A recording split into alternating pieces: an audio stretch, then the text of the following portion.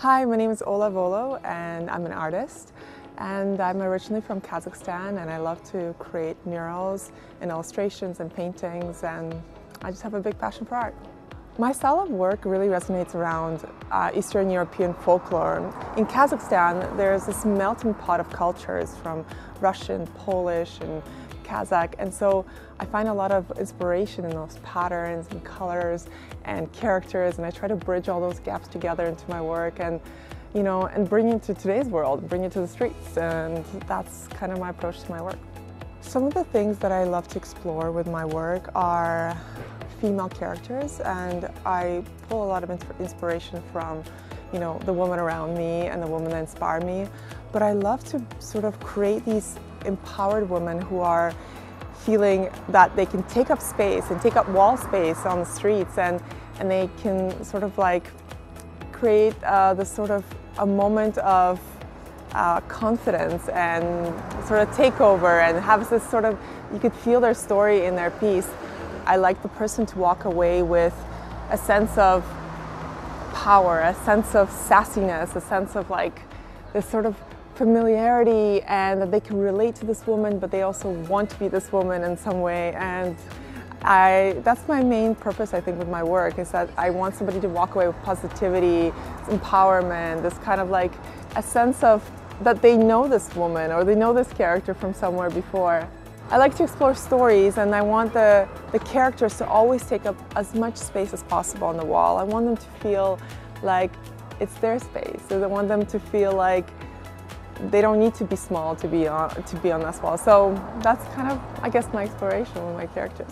One of the moments that made me realize I wanted to create visual art instead of graphic design is I studied art for a long time in university, and I found that I wanted to be a graphic designer so bad. I wanted to do something so clean and crisp and very straightforward, but my work is busy, my work is dynamic, and I didn't fit into that role. And I tried for 3 years, trying to become something I wasn't, and something that is just not natural to me.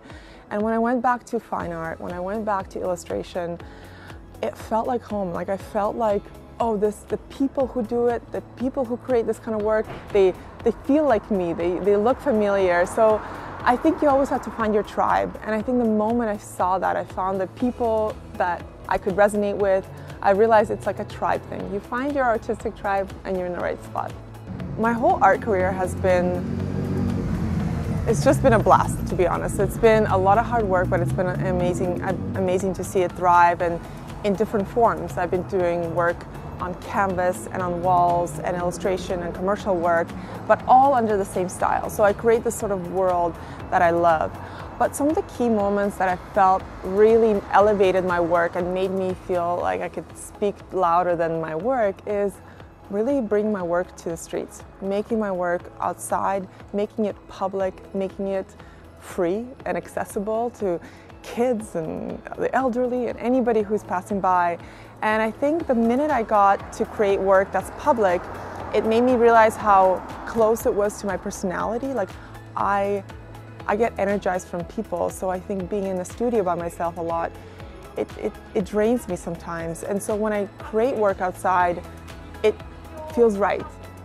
When you create a piece of art before you even get to the wall, and then you see it come to life on this huge scale, and you're in the process of bringing it to life, you get into a certain flow, you get into a certain meditation space, because I use a lot of line work and a lot of black line work and a lot of patterns that are consistent and take a lot of time.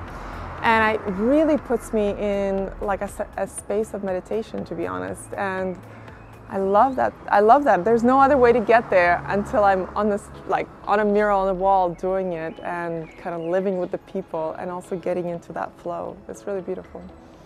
When people come visit my work, I hope they feel a bit like a kid. I hope they discover the artwork, they feel intrigued, they feel excited to decipher it, to find the little secret, the hidden design, the hidden spots they haven't seen before. And they kind of walk away with curiosity and maybe even like this, like, oh, I want to create something myself. So there's this sense of I want to pass feeling on that I have the passion I have for art to the people that see it. So hopefully it heads that way.